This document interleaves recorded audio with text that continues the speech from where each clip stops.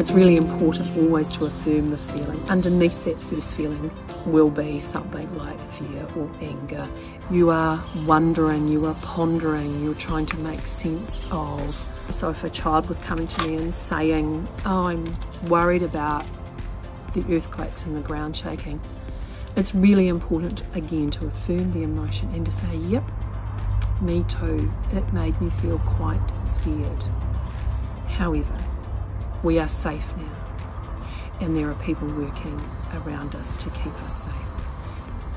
And no matter what it is, whether it's COVID or shootings or whatever else is going to happen, it's always about respecting the child's feeling and saying, actually, it is going to be okay.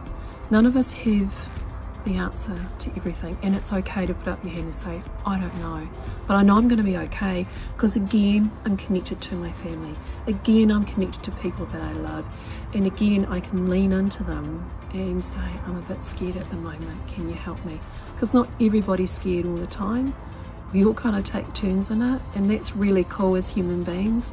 We need to remember to be kind to ourselves. We are so sometimes focused on getting it right. We're just not going to. As soon as you realise that, you can relax and start to relay the truth of who you are and what it is that you want to achieve for your child. If it is to aspire to be someone who is joyful and loves life, then do it. That's the most important thing. Everything else, all the other stuff that's happening, falls away, because at the end of the day, life is great, and it is to be enjoyed, and it is to be lived to its very, very most, because when you start sitting in the worry and the doubt and concern of yourself, then everything else follows. But when you start to open up, what more do you want?